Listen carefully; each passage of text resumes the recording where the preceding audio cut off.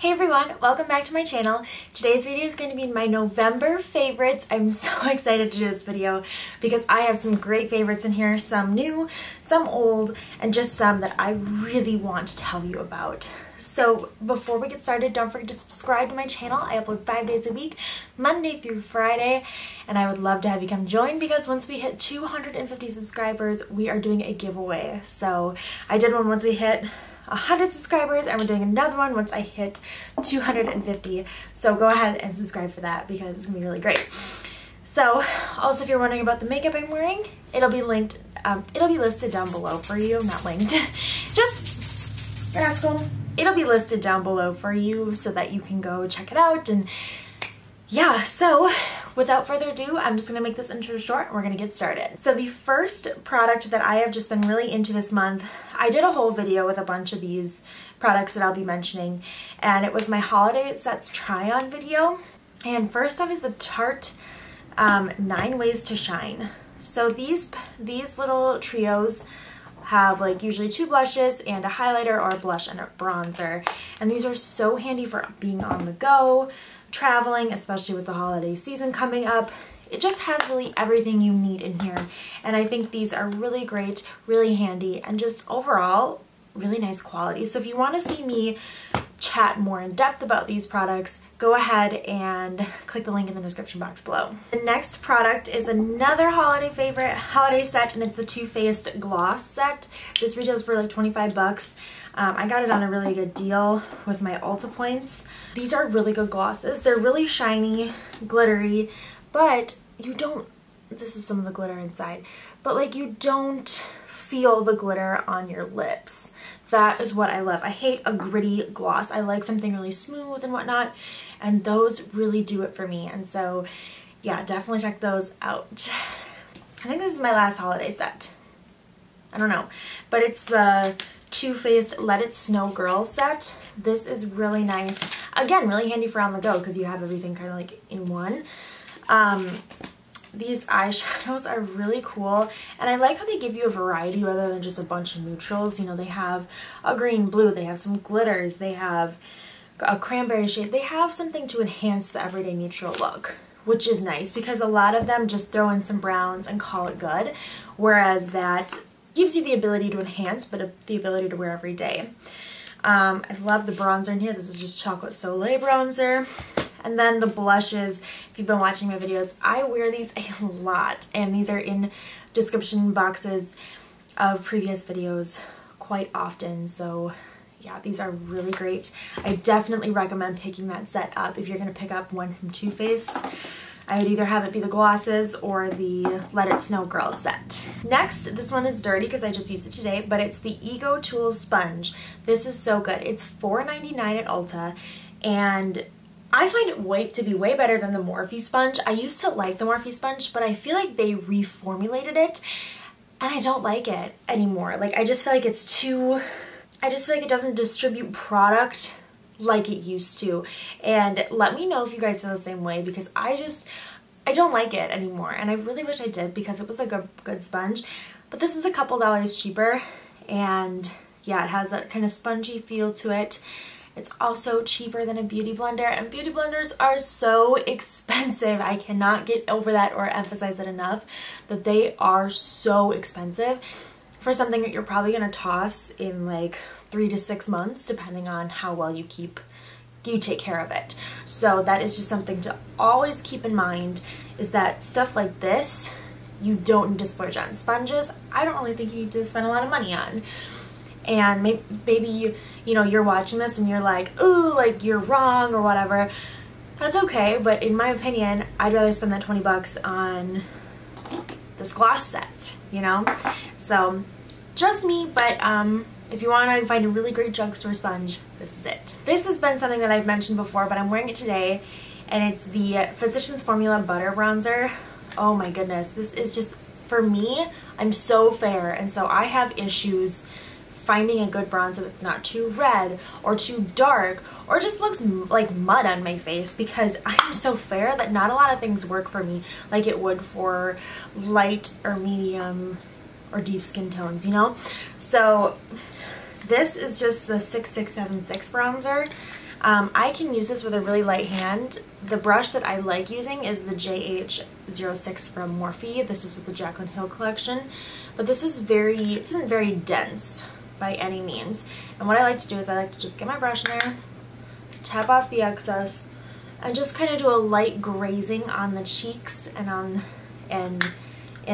for a contour, because I hate a harsh contour, but I do want to give myself a little bit of color because I am so freaking fair. So if you are fair like me, which can really be a curse, this is a really great bronzer for you. I do know they make different shades of this, so yeah, go check that out, but it's really nice. So I once said that I did not like this product, and this is the Anastasia Brow Definer. I love the Brow Wiz. If you've been watching me for a while, you guys know I love that product. I think it is so good, so skinny, really gets in there, but I really enjoyed this, and this was a lot quicker. This is the Brow Definer from Anastasia, if you don't know what that is. And I just felt like it really just gave me a more natural look to my brows. I'm not wearing it today. I'm wearing a different one that I will talk about probably in next month's favorites. But this is a really great brow product. I'm in the shade Soft Brown, so if you have my kind of hair color, that's what I would go for. But I really like it, and I feel like I like a skinnier brow pencil, but this was actually a really nice surprise for me these past few months, so I really wanted to mention it. This was something I also tried in my holiday try-on kits. I'm wearing it today. It's the Smashbox Studio Skin Full Coverage Foundation. I love this. So if you guys don't know, I have oily skin, and it's really developed more as I've gotten older. I'm 22. When I was 16, yeah, I had some oil, but I feel like I'm getting more oil as I get older, which is odd. This is an oil absorbing, transfer proof, long wearing foundation, and I love this. I think it is so good. It looks really great on my skin, and I have problems because my oil is really, where I'm most oily is my forehead. My forehead is where everything bad happens, really, and you know, foundation can very easily break down, and I don't have all the time in the world to just be avidly touching up my makeup 3-4 times a day. And this, you need such a small amount of too, which is really helpful, because this is, you know, like a $35 foundation, but I only need like a pea-size amount. So more foundations, you need a lot more product. And for this, I get the full coverageness of it, love, but I also get a good matte look throughout the day, and it really prevents oil coming through. I mean, part of it has to do with a good oil absorbing primer and whatnot. This is such a good foundation.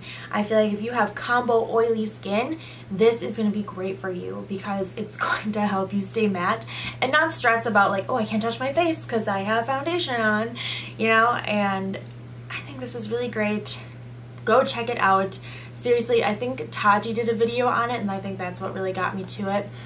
But yeah, if you guys are my shade, around my skin tone, I am shade 0.5, so my skin tone is fair, my undertone is cool, pretty accurate. So they have a ton of different shades though, but I was just saying, if you're around my tone, this is what shade I use. This is a mascara that I have been loving for years, and I just opened a new one of it. I do like to rotate my mascaras, obviously, so I don't get an eye infection, and I really enjoy this mascara, and I've talked about it in the past, but I opened up a new one and I'm like, oh my gosh, like I just feel so great now. And this is the Tarte Lights Camera Lashes mascara. This is really great. This brush is very underwhelming. You'd think, oh, like that looks so boring. You sure that's good? And it's great. I think it's so good. I'm wearing it today. I'm not a false eyelash wearer whatsoever. Like, I don't do false eyelashes, and I felt like this was really helpful for me, getting a full lash effect, really widening, opening my eyes, but giving me long, lustrous lashes, not clumping either. And I hate a clumpy mascara, and I think one of those mascaras that really clumped up a little bit was the Too Faced Damn Girl mascara. I did a whole comparison video of it, so I will link that down below for you. but I found it to be very difficult. You know, it was very touchy. Like it could clump up easily, so you can't, you know, put too much product on. Make sure the brush is wiped off. This, you don't have to worry about it. And yeah, so check this out. I'm not kidding you when I say this is really good. The palette that I also touched on a little bit in my holiday set try on kind of video, and I'm wearing it today. This was just kind of like a neutral golden eye for work, but it's the Naked Honey palette from Urban Decay. And really originally I was like, I don't know, because really the pops of color in here are these two gold shades and the rest of them are just browns. And I talk about, you know, the pops of color and all that stuff, and how they can be quite deceiving to the purchaser of the palette. And I was like, oh, I'll try it out, I'll take a look at it. If I don't like it, I'll return it.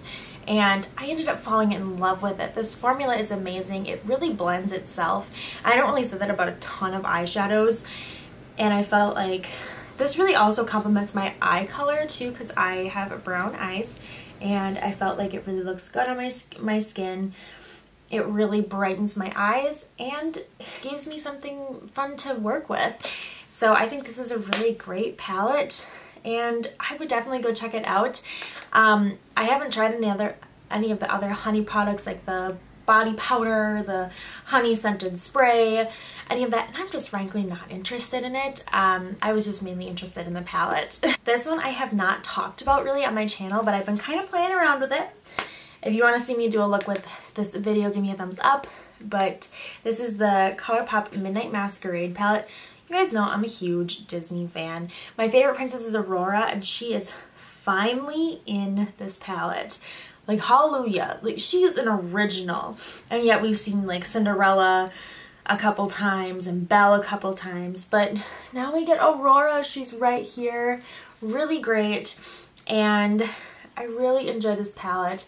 I think it's really nice. I like ColourPop's shadow formulas for the most part. I mean, they're not like my absolute favorite, but they're pretty up there, and I really like the blendability of this. I really want to experiment with these glitters as well. I think that would be something fun to work with, as well as the shade Frog and Wife.